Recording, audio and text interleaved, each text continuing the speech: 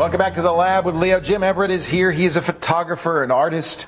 He also does a great podcast on photography called Digital Snapshots. Yep. You can get that from his website, itookthat.com. I Took That. I love that. That's such a great name. Hi, Jim. Good to have you back. Good to be here. So we're going to talk about panoramas today. Why would you want to shoot a panorama? Well, this would be an example of a panorama, by the way. I'll just show it real quickly. That's a little one of Sydney Harbour. Why would you want to do it? One, because it's stunning, or two, because you want to show a street scene and give people the experience of being there, or three, because you want to show some little subject in detail, like from a huge view, people can say, I can see my house from here. Oh, that's neat. That kind of thing, or show a huge context. Not everything lends itself to a panorama. I took some that from a lookout and they're boring. It's just a so what makes it a good panorama? You've got to have anchors, you've got to have a subject, you've got to have things that lock it together. Not just one, you might have multiple since it's so wide, right? Exactly. But the same principles apply. You put your main subject in one of the third points, like a tic-tac-toe, divided into thirds on one of those 4 points, somewhere in that region, not near the edge, not right in the middle. So the Sydney Opera House here is right on one of those tic-tac-toe points. Exactly. So, I mean, you've got to intuit it, and they work out differently when you stitch them together. But I'll be shown... Well, that's interesting. How many photos did it take to make that?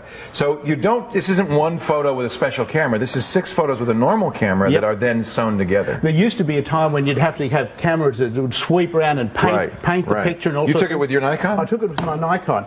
And there's a few techniques in taking it, which is... this is a D200, which is a great Nikon. I love them. And basically don't use wide angle because you get lens distortion. We can fix that. The curvature is going to be bad. It is. We can fix it with a product called Lens Fix CI. But let's not do it wrong in the first place. What's the best focal length to use? Normal. 50 millimeter? The equivalent of 50, or even a bit of telephoto. Okay. And when you're taking it, go from left to right because that's the way it'll stitch. And you turn so that you are where you're going to finish, and then lock your feet there and swing back around. So you're going to you set yourself up for the last one, but then you start here and you move like this. Because it's easier to move to a normal position. So you don't use a tripod to do this? You can use a tripod, but usually when I see a fantastic panorama, I don't have it with me. So, I mean, if you can plan it, yes, use a tripod. But here are a couple of really important things. One, see where the horizon is and make sure it's always in the same place in every shot. Because if you've got a slope and you go down, down, down, you're not going to be able to put it together. You're going to have a little... Well, you'll put it together, but it'll look like, you know, the Sydney Harbour is pouring out. Exactly. So horizon is important. The other thing I've noticed is you can't do a panorama with anything in the foreground. It really has to be a distant... It can be. If it's too close, you have to use a very small aperture, which means you use a slow shutter speed, which means there's a risk of movement. So if you have something that's too close, you've got to use very fast ISO. Now, on this one, you have the bridge here, which is great, and it's really nice to see that in the foreground, but most of it is a distant shot. You also get parallax issues if you have something up close and so forth, right? You do. And by the way, I climbed the Harbour Bridge. Not only did he take it, he took it and he climbed it. Exactly. That's another website. Well, all right, so we've got 6 images. We started here, we did like this, we kept the horizon still. And you overlap. Overlap by how much? Between 20 and 30%. That much? Some people say 50 because you have to give plenty of points software has to match. Find different points. So you're not really turning a lot. You're just going maybe 30 or 40 degrees each time. And here's a trick. What you have to do is look at what's on the right-hand side of the picture and remember all the little things there so that when you move over there, you can make sure you get the overlap. Because if you miss out a bit, you can never... There's no panorama. No interpolation software will fill in actual subject.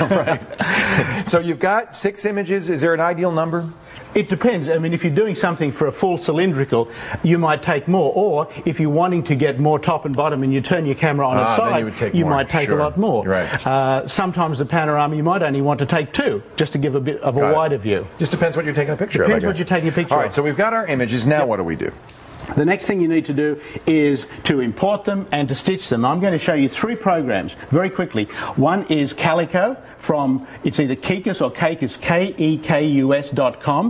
The developer's very responsive, great guy. Calico. Calico. It's about $30. Oh, that's not bad at all. Not bad at all. Right. The other one is Double Take. And Double Take's around about the same price. The prices are on the notes. So these are Mac programs? Mac programs. You'll run them on the photos and it'll automatically do it. Now, doesn't Photoshop do this as well? It does. And each one, for example, if you want to do a very quick panorama without opening Photoshop and all that, Calico is great. You just drop them in. It is very sophisticated algorithms, but it looks really simple. It just goes, and I'll give you an example. example. And it's a lot less than Photoshop. Yes. Yeah. The other one is double take, and double take has more adjustments, and it's purely a panorama thing. A double take will do tiling, so you can do multiple ones. Photoshop will as well, and I'll also show you Photoshop. Okay. Let's have a quick look at Calico. One thing I should mention is before you do it, do any lens correction.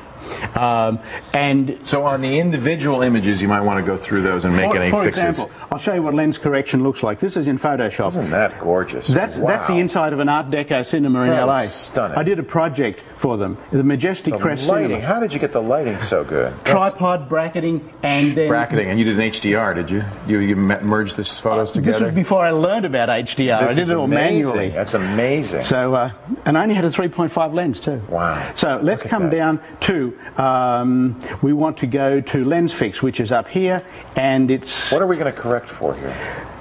I'll show you. You watch this. And it will go in... Now, so this is kind of a wide-angle shot. I want you to watch in the middle of the picture. Okay. In the middle of the picture. So there's some curvature here. See? Oh yeah, it fixed the curvature, didn't it? Yeah, you can see? Yep. With and without. So the lines are straight. Lines are straight. Really important. Then once you've corrected...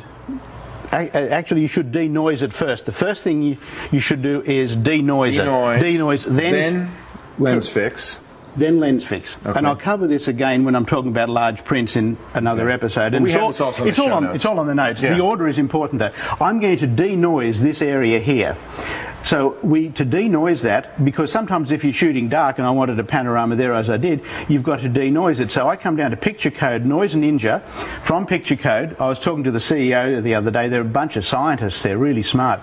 And it's all math nowadays, isn't it? It is. Yeah. And see this area here, what we're going to do is you can profile the image. There's a lot of stuff there, but he said all that you really need to know is the strength and the smoothness. Okay. But it's pretty straightforward, and I'll show you the before and after just to save time.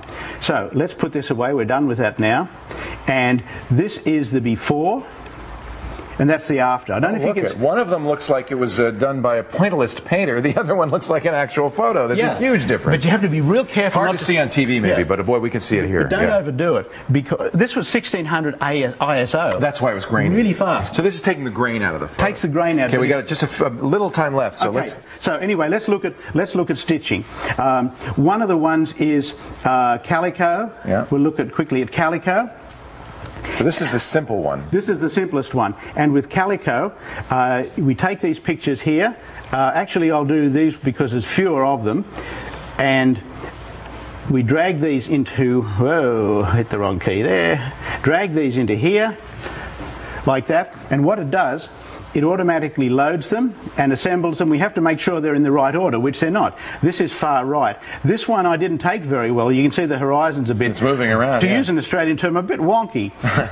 So Kate would know what that means. Let's align that. This is a view from... So it's actually doing the alignment. Wow, that's cool. And the developer makes very sophisticated panorama programs where you do it all manually. This one, it just does it automatically. So it's doing it right now. It's doing it as we speak, and it's not a very fast machine either.